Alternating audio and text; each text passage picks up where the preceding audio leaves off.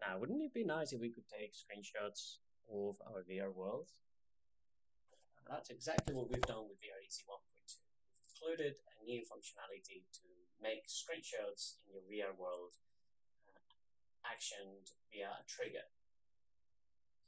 To do that, all we have to do is attach a new script called Screenshot Maker to our main VR camera.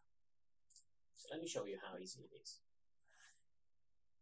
For users that are using the SteamVR prefab camera rig, they will find their camera, their main VR camera, in the hierarchy as camera I.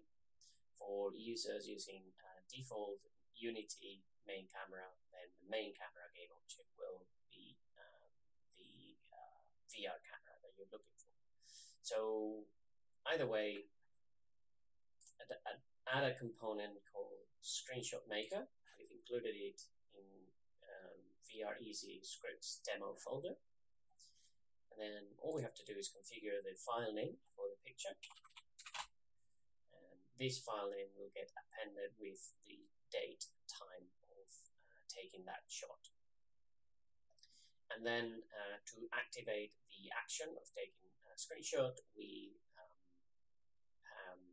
have to link a trigger, or we can use a trigger to activate an action, just like any other VR element in VREasy.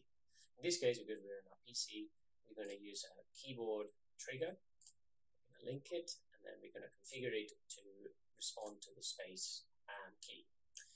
This means every time we press space on our world, screenshot will be taken. So. Now, depending when you're running your application, the file will be created in a folder or another. Generally, this is always always saved on the persistent path of your application. And for the editor, if you're running in the editor, just like I am, it'll be stored into your project folder. You can see the screenshots have been taken and stored appropriately